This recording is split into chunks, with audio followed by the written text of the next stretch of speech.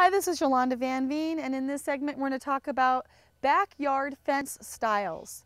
Now, fences come in many shapes and sizes, whether you have the beautiful white short picket fence or you have a taller 6-foot privacy fence. There's many different fences that you can select for your backyard. And my theory is it's almost better to have a row of arborvitaes or camellias as opposed to a fence. If you have a great relationship with your neighbors, it's nice to be able to talk to them.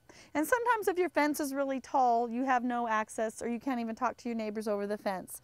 And that's kind of sad.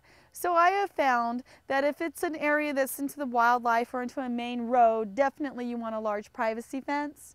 But if it's just with your neighbors, sometimes just a few arborvitaes are also beautiful. And if you don't need to cover the view totally, just using a wire fence works well to enclose. So if you have a fence and you just want to keep your dogs in or keep your kids in, you don't necessarily have to have a wooden fence. You can just have a wire fence as well. And cedar is always the best wood to use in a fence because it will last the longest.